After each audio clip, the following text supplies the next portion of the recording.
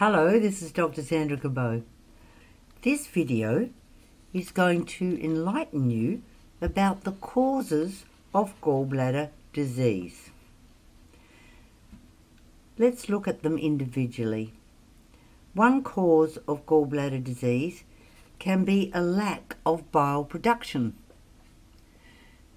This can be caused by an imbalance in metabolism known as insulin resistance, and is often associated with a fatty liver.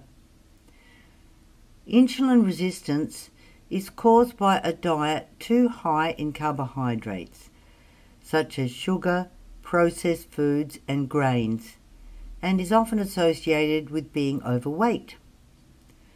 The high insulin levels reduce the production of bile by the liver and increase the amount of cholesterol in the bile, which makes the bile thick and sludgy. A diet that is too low in healthy fats causes a lazy gallbladder, which does not contract strongly enough. A low-fat diet is not good for the gallbladder. Liver disease can cause a lack of bile production. Hormonal factors. Pregnancy, the high-dose oral contraceptive pill, or estrogen dominance in women increases the risk of gallstones. A poorly functioning gallbladder, which does not contract efficiently. This leads to stasis of the bile, which increases stone formation or sludge in the gallbladder. This can be caused by inflammation in the gallbladder wall or problems with the vagus nerve. The vagus nerve enables the muscles in the gallbladder wall to contract. The vagus nerve originates in the brainstem and travels through the neck and the chest down to the abdomen. The vagus nerve controls many automatic functions of the body, including bowel contractions and gastrointestinal secretions, such as bile and digestive enzymes. The vagus nerve can be damaged by viral infections, such as herpes, and by diabetes and insulin resistance. If the vagus nerve is damaged, the gallbladder and pancreas may not function correctly. Problems with the vagus nerve can be hard to diagnose and are often overlooked. Things that may help the vagus nerve are supplements of magnesium and selenium, weight loss, and a low carbohydrate diet.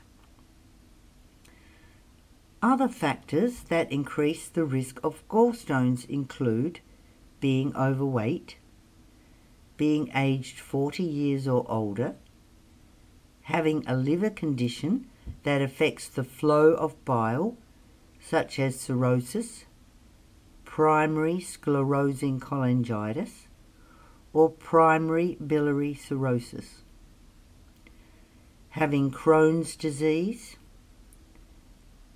having a close family member who has gallstones, having recently and rapidly lost a lot of weight from either dieting or weight loss surgery. So what are gallstones made of? Gallstones are hard, pebble-like pieces that form in your gallbladder or bile ducts. Gallstones can vary in size from a grain of sand to a golf ball. There are two types of gallstones: cholesterol and pigment stones. Cholesterol stones are the most common and make up 80% of gallstones. If your bile contains too much cholesterol and not enough bile salts, stones can form. Your bile should contain enough bile salts to dissolve the cholesterol excreted by your liver. Pigment stones. These are far less common and are made of bilirubin and are smaller and darker. Pigment stones form in patients who break down red blood cells excessively. The treatment of gallstones. Well, many people with gallstones will not require any treatment. They recover from whatever caused the gallstones and don't experience any more symptoms.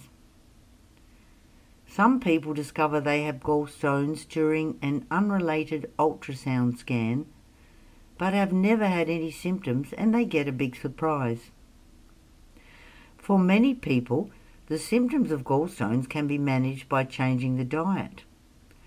If you have gallstones, you should eat plenty of vegetables, fruit, healthy fats, drink a lot of sugar-free fluids, and aim to lose weight gradually if you are overweight. Surgery to remove the gallbladder is known as cholecystectomy and will be discussed in another gallbladder video. So I hope you've enjoyed listening to this, and if you have more questions, we'd love to hear from you. Send us an email from liverdoctor.com or see our book on gallbladder problems. If you like this video, please hit like and subscribe, and thanks for listening.